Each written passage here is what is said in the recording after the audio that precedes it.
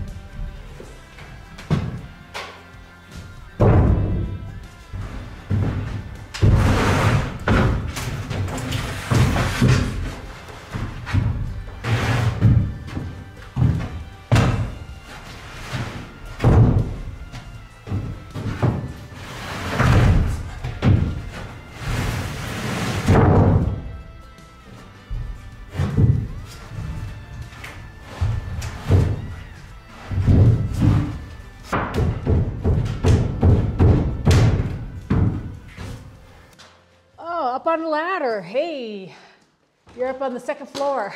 Yep, I got 3 sheets down so far. Oh yeah, putting the subfloor in. Yep. I gotta do some trimming now. Yeah. I see you got the propane heater. Yeah, it works really good. It gets hot. Oh, it makes it too hot up there. So I gotta trim a couple pieces here because well, these are shorter, but it also goes all the way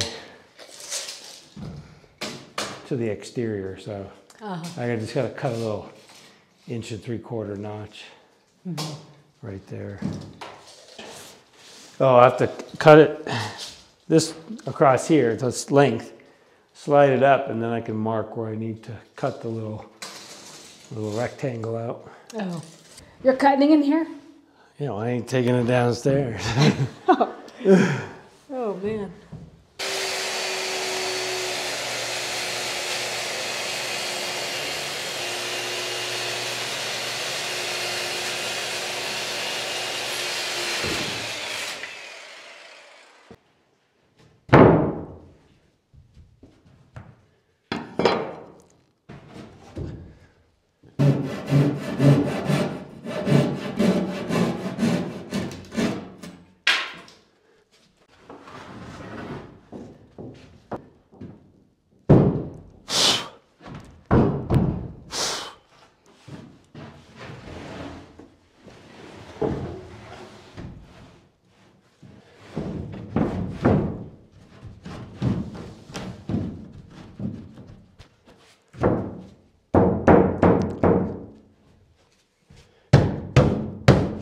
You're working so hard, you're losing your pants. I know. I forgot a belt. Oh. Oh.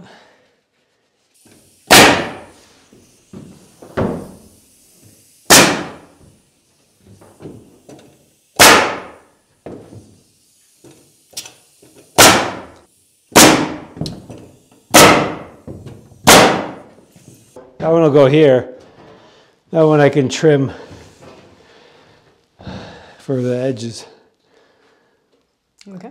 But it only has tongue and groove on 2 sides, so once I cut it, I can put the scrap in there. Yeah. So, because I'll cut 2 6-inch pieces, I can put one on this side and one over there. And then I get maybe 2 more sheets, cut those edges off, and then put the rest inside there. Are you also going to be putting up, are you going to leave these, leave this open, or are you going to put walls up? I don't know. I might put walls up, but I mean, we can access that space too. Right. So I can put more flooring in there. I got to put a 6-inch piece here, but I might need to put just a railing across for a while, just so you're not right. falling down.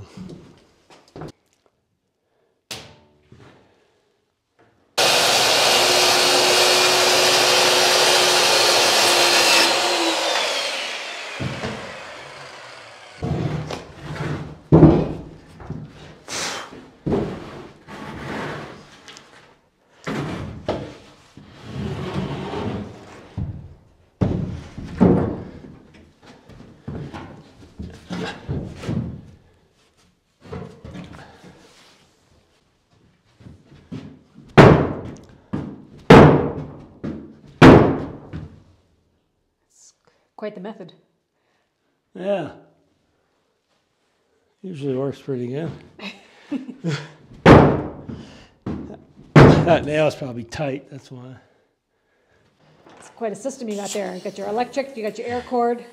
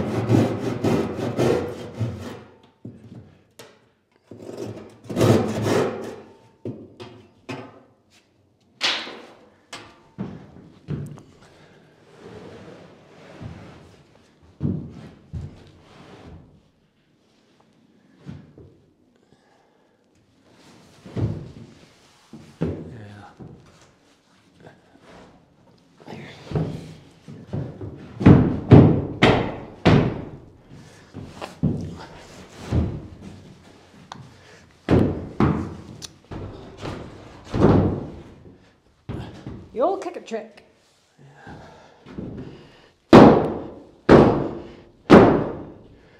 Looks pretty good.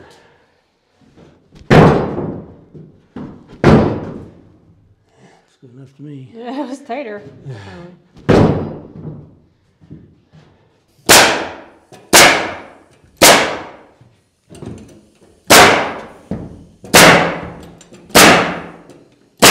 Okay, now floor down, now getting set up to Trim that one. Trim that last OSB sheet and move the lighting up here so we can see what we're doing. Yeah. Oh, this is a two-person job. This is a two-person job. Okay.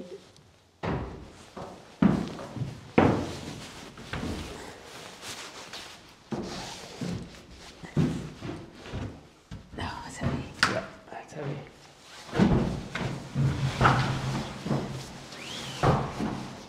So now you're cutting 6-inch strips. Just the two sides here. And then we can put the leftovers in there. Oh, because they won't have the tongue or groove on it. Yeah. That's about 31 inches.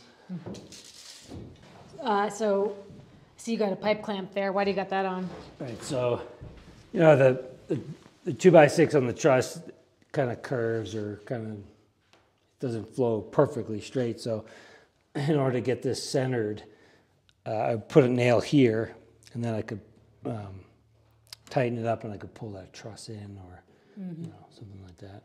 On one of them, I just had to sit on here and push it with my foot to get it to go that way, because I had two loose trusses, and you needed one at least with a nail to be solid. So it worked out good.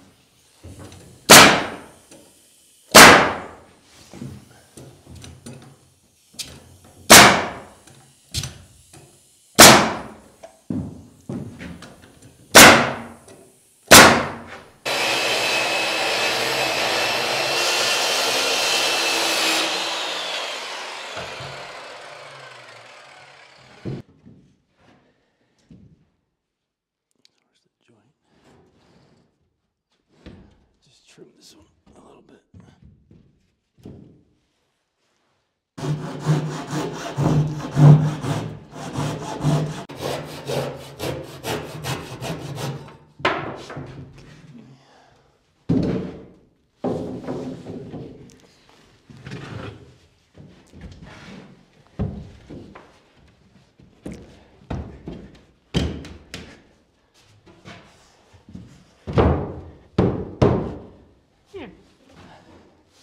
Just like that.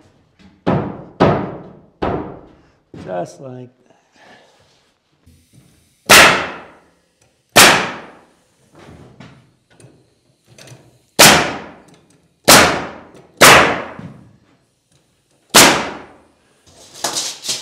One, two. So you need 2 more sheets of OSB? Yeah, I guess.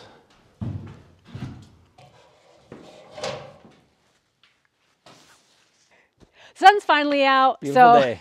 Yeah, but it definitely makes it a challenge when you're inside working because it's really dark. So Right. Especially upstairs. yeah, So. and no windows yet, although we're working on that. We're working on that. But we do have a solution that's been working really well for us. So we've been using the Power battery pack. This is one of those portable battery packs that you can take camping, and it's 1,500 watts. It's got 2 really solid handles on it. Yep.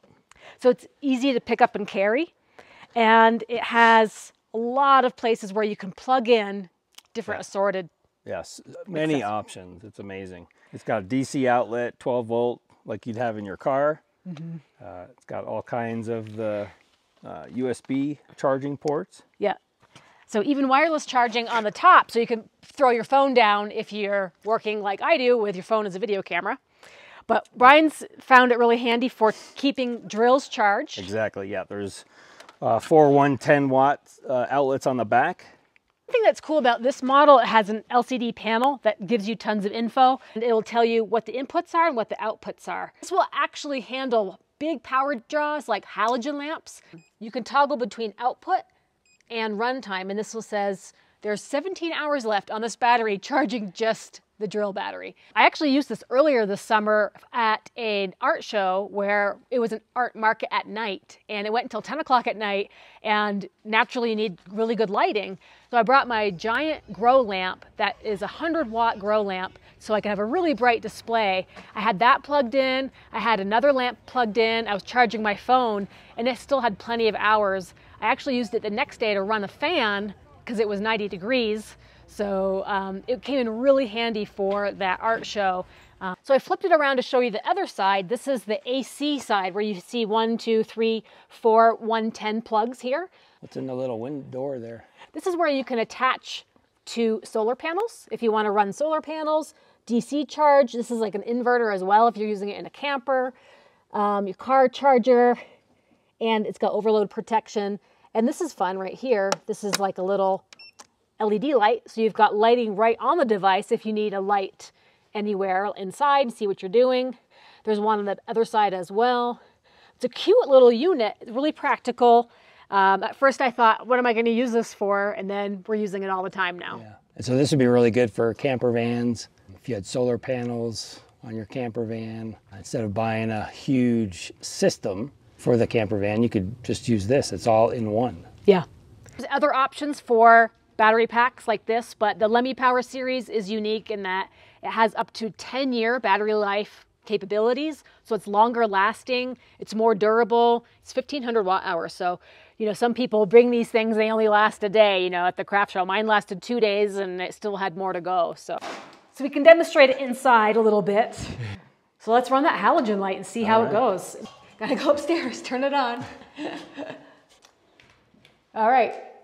Now you hear the unit kick on because it's drawing a lot of power.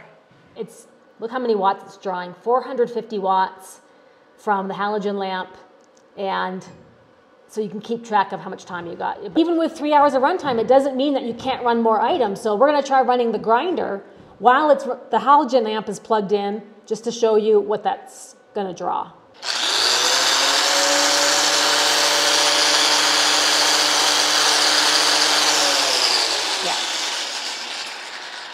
So it got up to 800 watts. output at one time, which is pretty cool. And that dropped the runtime down to about an hour. So it's interesting, right? Like you can run some heavy power tools, you can run your lighting. What Brian is normally running to run the saw tables is one electrical line from the house, but you can't run everything off one line. You know, you're constantly switching plugs, so this unit comes in really handy. So I'll have a link in the video description if you want to check it out. Check out the Kickstarter program. It's their best pricing on the heavy duty units like this. I would definitely recommend 1500 watts so it can handle big draws on power like you saw. Halogen lamp and an angle grinder drawing 800 watts. You know, you want the bigger power if you're going to do it.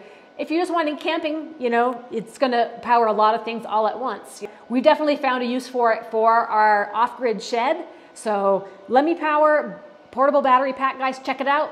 Hopefully you'll get in on the deal. And that's a stopping point for us. Till the weather clears out, we'll get started on the windows next weekend. Take care. Look at your cute little beanie cap. Little head.